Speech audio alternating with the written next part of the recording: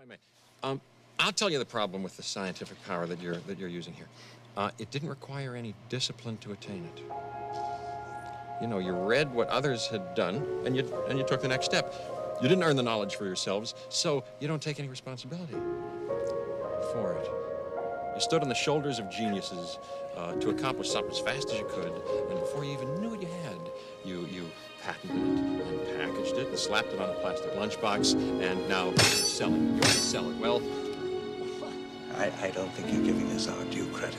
Our scientists have done things which nobody's ever done before. yeah, but your scientists were so preoccupied with whether or not they could, they didn't stop to think if they should.